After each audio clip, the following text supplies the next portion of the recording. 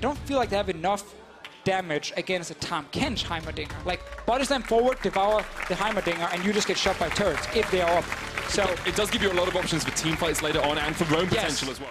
You can see Jankos on the Crux. Odo can come and react very quickly to this. Oh, Niski's coming too. Jumped up, Niski's on his way. Jankos needs to try and flash away. Teleport coming in. Niski's going to land a Vision of Empire, and that is first blood to Splyce. Gank is coming. Pretty easy gank here for Jankos as well. Odo doesn't have a flash and will land the smite, get the kill. Oh, he's top again, guys. I wonder why he's top lane. It's as if ganking a Mundo can work out well for you, and we talked about getting Wonder ahead on this Jarvan, one of your main tools of engage. Gonna jump in with the Cataclysm. Odo not 6 yet. So much damage going out from the threaded volley. And G2 once again execute towards the top lane. Xerxes is here towards the top side to try and stop G2 from doing anything. Here's Jankos again. Unsurprisingly, Jankos is on his way. Has the Weaver's Wall as well. Xerxes is higher level than Odo at the moment and will now steal his experience as well. Not good for him. Teleport coming in from as well. G2, there's the TP. No! This is great stuff from G2. Odo dead once again. Tower will fall and Xerxes in no man's land.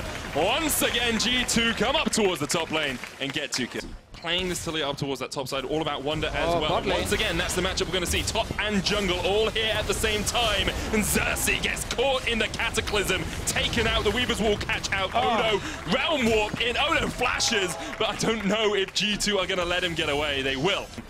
Level 5 no longer. He's been able to scale up a little bit. We did with the Ghost in. Gets a level up off the minions. Looking for a bit of a gobble here. Onto Odo. Leave him alone! Back into the stun, into the knockup. Goodbye, Odo. Hyanan with the final blow. Oh, he's coming mid. So Niski needs to get out of here if he can. Flashes across the wall, but Jankos is there to meet him. The waiting arms of the Polish jungler. Jankos gets another kill for himself.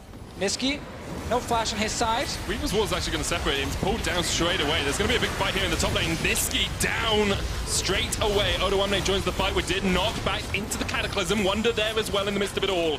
And G2 able just to kite back from the tower as much as they need. See Jankos, one of the main threats here for G2. Already finished that Morello and the Runic Echoes. Wonder going towards me. Kasing does not find the engage he wants. Goes Golden. Stopwatches. But yeah, he is pretty darn dead, Deficio. That is a tilter from Kasing. For any team at the 20-minute mark was 8,291. That has been surpassed by G2. 9,425 gold ahead in this game at 20 minutes, and they're looking to make it a little bit more. Urx is being ganked, as you say, up towards the top side. Xerxes there, but the Tahm Kench going to come straight away, and Niski goes golden, but not even in his ultimate. He will fall, which is a very positive thing for him. Xerxes, though, will go down once again. We did get the kill on the Trundle. Both Nexus towers fall, and it looks like G2 are well on their way back to their winning ways here. They're going to go 8-3 against Splyce. Great game from G2. It looked easy, but they still had to execute a lot with their